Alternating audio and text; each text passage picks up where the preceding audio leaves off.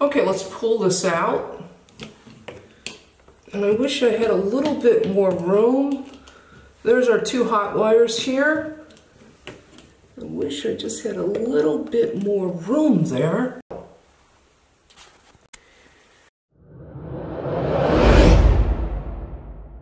These wires here are way too short for me to install a light switch. This wire here is about 1 inch long, and we really need to come out about 6 inches. What I want to show you is a technique called pigtailing, and it's going to give us the distance that we need to wire up our light switch. Let's create our pigtail. Now the way we do this is we take 2 pieces of wire approximately 6 inches long. And you want the wire to be the same exact gauge as you currently have in your box. Now you want to strip the tips of the wire. Now the way I do it is I like to use a catapult because it makes really quick work of it. Now once you have your wires stripped, it's time to wire in your pigtail.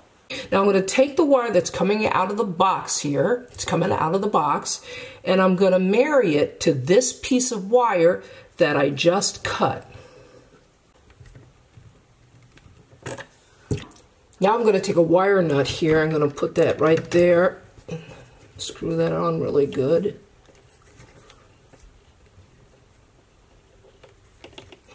Give it a yank. Okay, so that's installed. So what I'm going to do now is I'm going to repeat the process on the top wire.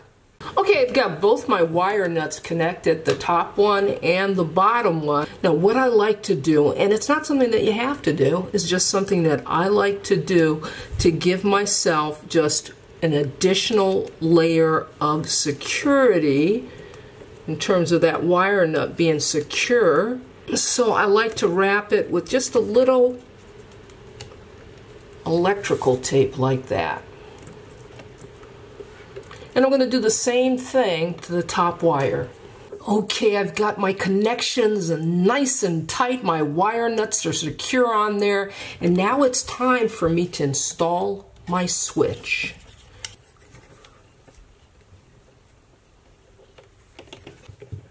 Okay, there's the first one. We hit it. Now I'll install the second.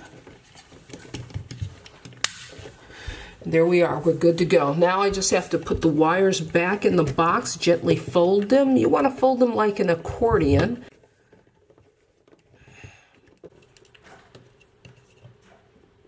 Now I'm just securing the switch with the provided screws.